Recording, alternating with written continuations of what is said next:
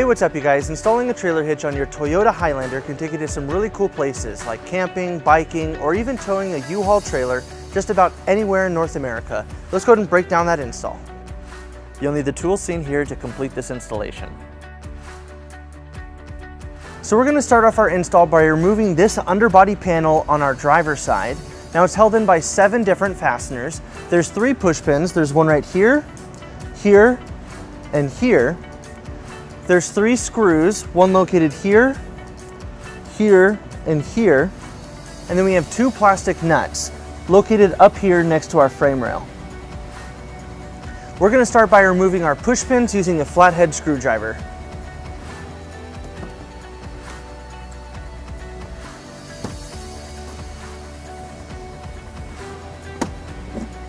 And we'll use a 10mm socket to remove the 3 screws. And we'll use a 12mm socket for the plastic nuts.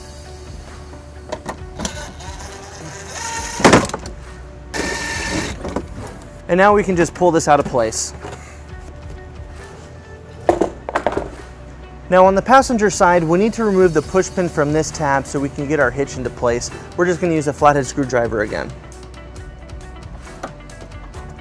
Now on the passenger side frame rail, we need to remove this bracket. There's 2 bolts that hold it into place. Our small one, we're going to use a 10mm socket, and the larger one, we're going to use a 17mm socket to remove.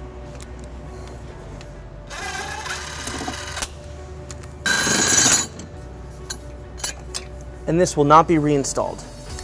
Now back on the driver's side, we're going to remove all of these plugs on the bottom of our frame rail. We're just going to use a flathead screwdriver to pop all those out.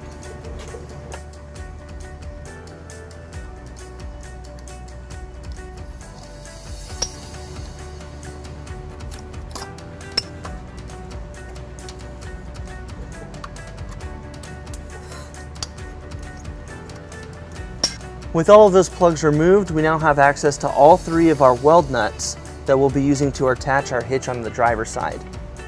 Now we're ready to bring our hitch into place. We're going to be using our U-Haul exclusive hitch jack. Now if you don't have a hitch jack, we recommend that you get an extra set of hands, as this hitch is pretty heavy.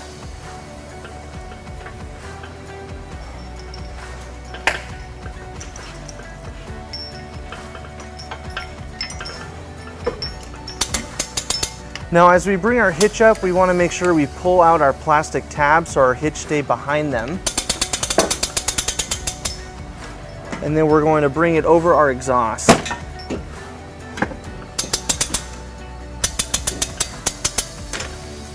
Now we're ready to bring our hardware into place. It's exactly the same on both sides of our vehicle, but each side we have 3 bolts that come with our kit, and each has a conical tooth washer.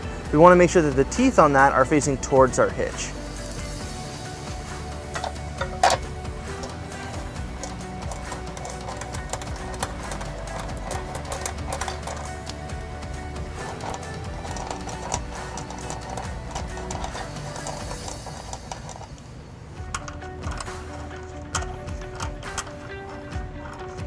And we'll repeat on the passenger side.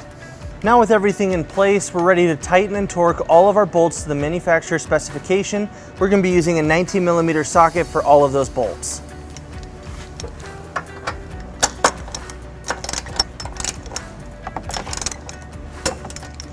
And we'll repeat on the passenger side.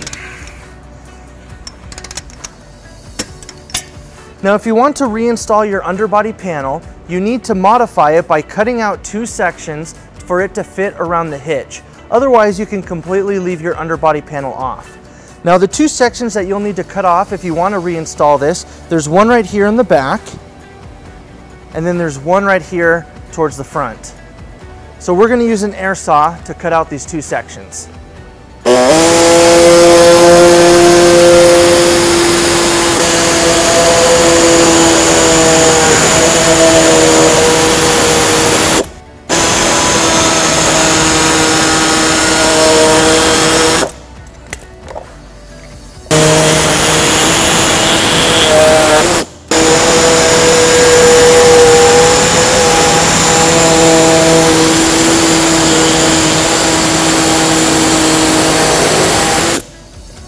With our cuts made, we're going to reinstall our underbody panel.